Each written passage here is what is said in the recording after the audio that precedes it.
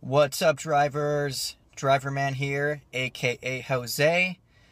Welcome back, or if this is my first one that you've seen, welcome.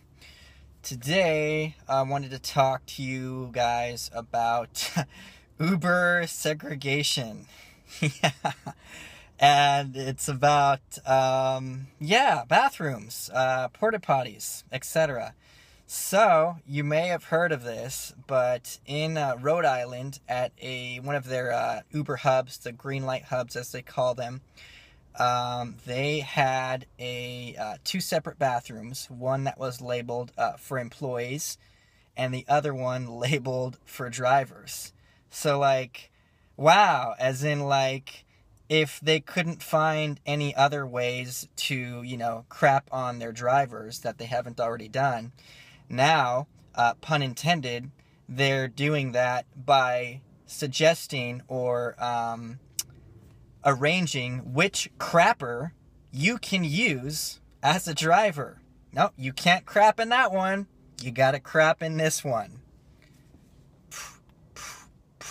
Yeah, Uber just loves us drivers, don't they?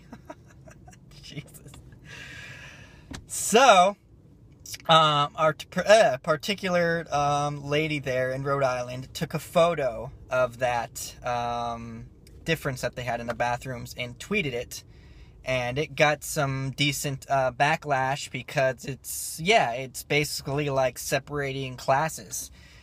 And so once Uber saw, people don't like that? Oh, that's wrong? Yeah, they have since then removed those signs about driver and employee, and now, you can use whatever bathroom that you want at that particular hub in Rhode Island. Now, are other hubs doing this, or have other hubs done this, and that's a spin-off of what the other ones were doing? I don't know, but if they are doing that, hopefully they will stop doing that now that they, see that it's not bueno, and not, just not keep finding other ways to crap on drivers, although I guess they will, but that's pretty poopy, no pun intended, or, okay, maybe a little bit, of them to do that. It's just, yeah, it makes me think of, how could it not make you think of back in the day, with the racial differentiation? It's just, wow. It just shows you the gut, the bottom bowels, the spine of what Uber really represents. Who they really are as a company. And so I will crap all over Uber's name all day. Because I've not been a fan for a long time. Anywho, I think that's it for this one.